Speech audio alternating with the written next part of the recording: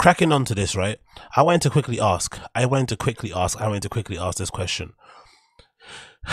What do you think happens in like record labels? Like, what goes on in record labels? You know, record labels are artists signed to and stuff. Like, what do you think happens in the head office?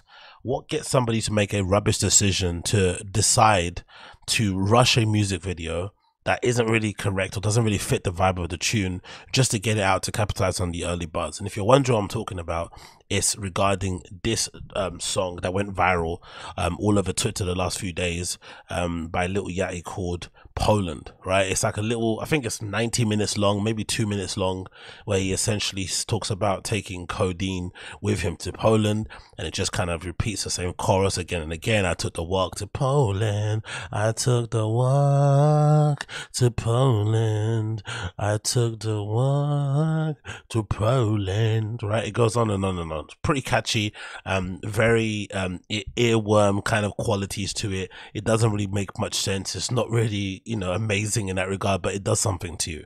And it just went viral on the internet, so pretty cool.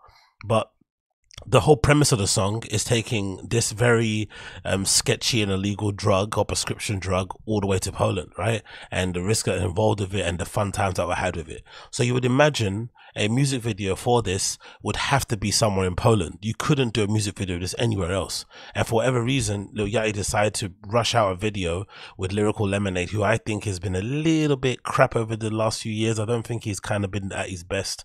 I think his best work is not past it, but maybe he's resting on his laurels.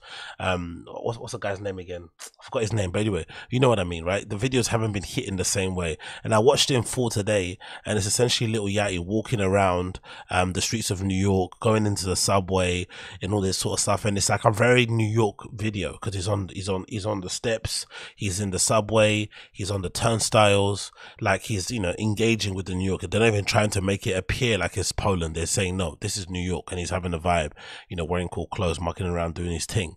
But the song, I feel like, warrants him to be in Poland. So why wouldn't you just wait to get the guy over there? I know maybe because of COVID, maybe that's why they weren't able to. Maybe you have to get a visa to go over there. It's going to be a long drawn out process, whatever it may be. But I think if the song's viral already and it's 90 seconds long or 2 minutes long, why not just put out a visualizer for the video, or maybe get someone to animate a pretty cool video, put that out there just to kind of keep people satiated, maybe get Lil Yachty to do a dance or whatever, and then have the video planning in the background that you're going to go do in Poland. Because the thing that really makes it annoying in terms of how they rushed it was this little update that I saw on Rap TV, and it says the following: Lil Yachty has been invited by the Prime Minister of Poland to come and celebrate the track. Now, I don't know if this is true because Rap TV, this account on Twitter, tends to kind of sometimes troll and sometimes, you know, fall around and whatnot. But if this is true and this is somehow garnered or kind of, you know, caught the attention of people that live in Poland and stuff, and they want to use this opportunity to maybe,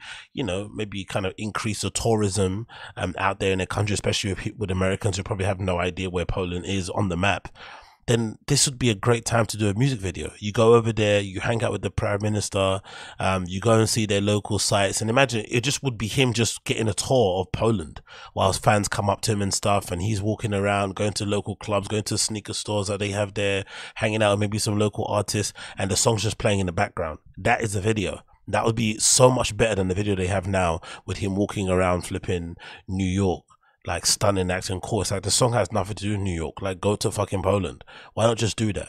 I don't get these record labels. I don't get these executives. It doesn't make any sense. Like, why rush a video that is so location specific and just for the sake of it to get out?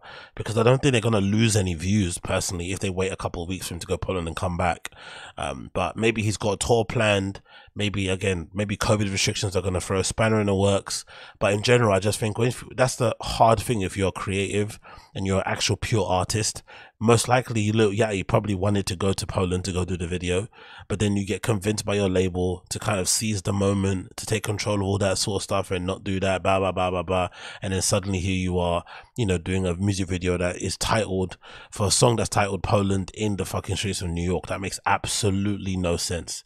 It really is weird, man. But anyway, someone said in the comments, Eddie D said Kanye's unreleased finished tracks are better than all of Lil Yachty's catalog. Nah, you're bugging, man. Lil Yachty's first album that I was playing actually today, what was it? I was playing this in the gym. what do I have here? Little Boat was really good, man. That was a really good album.